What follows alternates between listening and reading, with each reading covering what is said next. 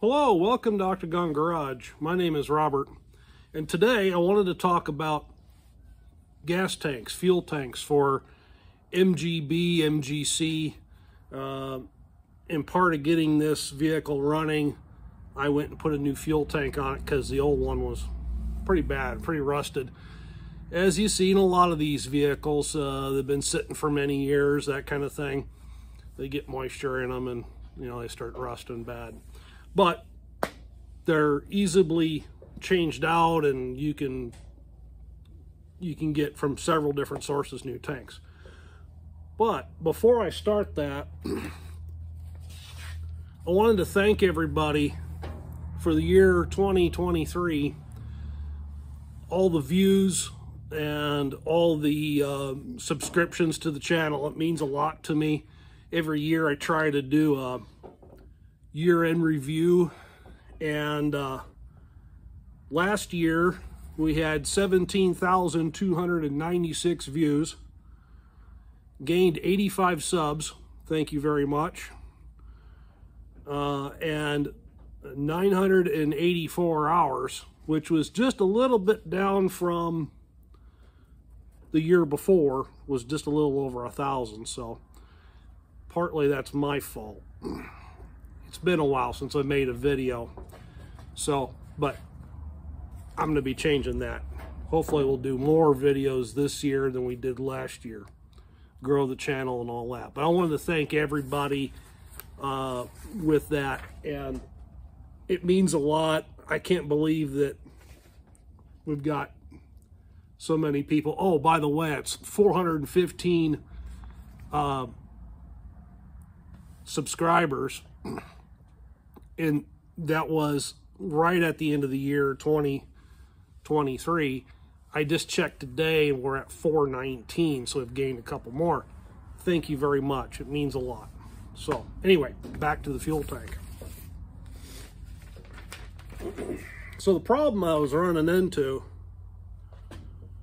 I bought this fuel tank, I don't remember where. It's a Spectra. I painted it all up. It's all dusty now because it's been sitting in the shop. I put it in the MGC, hooked it all up and everything, rebuilt the fuel pump, put fuel in it, fired it up, and man, it just fired right up. And I was messing with it all day. Start it and shut off, and start it, shut off.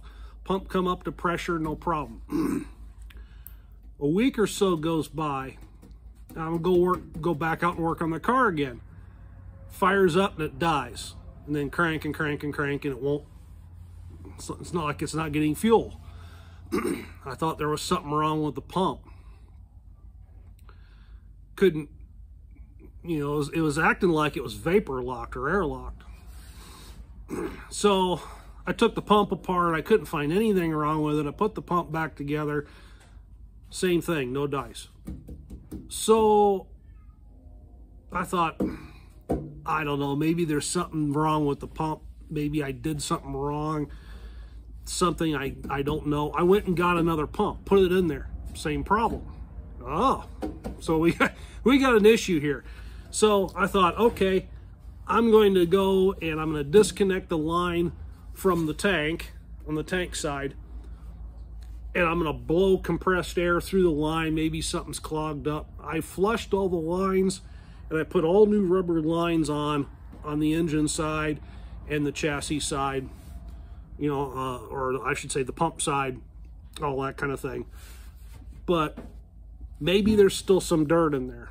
And so it has a hard steel line that goes from the tank with this fitting to the chassis, and then from there it goes to a rubber line and goes to the fuel pump. Well, you can see it's soldered on, but look at that. It just don't look right. So when I went to go take the line loose, there's the pickup tube that goes to the bottom of the tank. When I went to go take the line loose, it was, I don't know if I can show you, it was just ever so slightly cocked like that. And it was sucking air through the top of the fitting where it meets up against the tank right here. And you can see it's been soldered on, but it didn't hold. Now, I plan on taking this tank to, I plan on taking it to a radiator shop and have them clean this really well and resolder this back on, maybe braze it on if they can. I don't have the means of brazing. I don't have a torch yet and all that kind of stuff. Would probably be better for them to do it too. My brazing isn't all that great. But anyhow, so there's that. I don't know if any of you guys have run into this problem with these tanks, with this breaking loose. I did see online where some people have had this problem. They used some JB weld and stuck it back on there, and they say they had any problems, but I think I'd rather have it brazed back on. And besides, it's a brand new tank. Unfortunately, I don't remember exactly where I bought this tank. It might have been British Parts Northwest. It might have been, I just don't remember, because I had this tank for a few years before I installed it. So it's not like I could go back to the retailer and say, hey, this thing's defective. So anyway, what I ended up doing was I happened to have a spare tank. It wasn't a Spectra tank. It was the one that British Parts Northwest sells. And, oops. And it's this one right here. I don't think it's an E-coating that's on the outside. I think it's more like a powder coating. But what's great about these tanks is, compared to the Spectra, and I was going to do a review between the two, but I was in a hurry to get the car running, so I had to get the tank in there. But I'll do some... So there's that. You can get it for $209.95 from British Parts Northwest. Delivered. They include the shipping on it. Pretty good deal. But they're made similar to the stock tanks.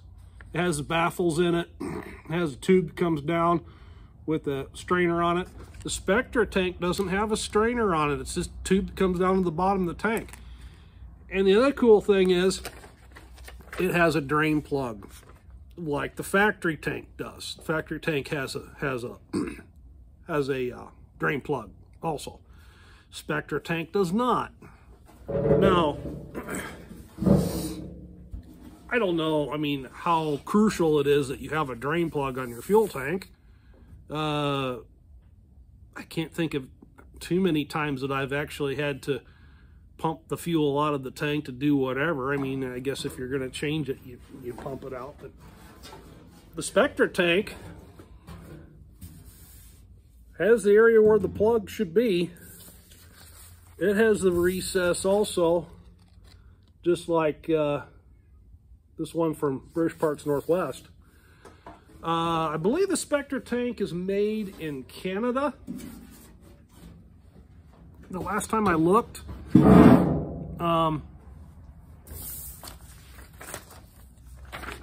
this tank, it's made in Taiwan, I believe, somewhere in the Orient. So, I don't know. Everything's being made Taiwan or China, Vietnam, what have you. So, but for the money, it looked like a really good quality tank, and it fits like stock. You set it next to a stock tank and it looks like a stock tank. It's a really good copy. All the bolts lined up really well, or the bolt holes, I should say, lined up really well. Everything's good. Now, this all might have been my doing. Maybe when I went to go hook up that line, I got a little rambunctious with the wrench, tightening it down, and it caused it to peel back a little bit and caused the solder joint to fail. I'm not saying that it's anything bad with the product. I'm not saying anything about British Parts Northwest. I've never had any problems with them. Anytime I've had any kind of issue, it's been a little one. and they took care of it right away. Thank you very much. It's been great. So, just wanted to give you a little update. Put it down in the text down below, and tell me if you had any problems with fuel tanks and what your fixes were. So now I bought the tank that went in this car was going to go in the GT. So I don't know if I'm going to reuse this tank for the GT or if I'm just going to fix it and wrap it up and put it up on the shelf. I really do like the ones with the baffles and the drain plug and all that. It's nice that they also have the coating on them too. So, like I said, if you have any life experiences with these tanks and what you did to fix it or whatever, put it in the comment and let us know. Share the knowledge. So anyway, excited about 2024, and we'll see how things go. I got some ideas and some projects. Got some more video ideas, and so some more videos will be coming out. I have just been super busy lately. So, and then with around the holidays, I've been feeling a little under the weather. So anyway, but we're getting better. Things are getting good. So anyway, I'll talk to you later. You have a good day. Bye-bye.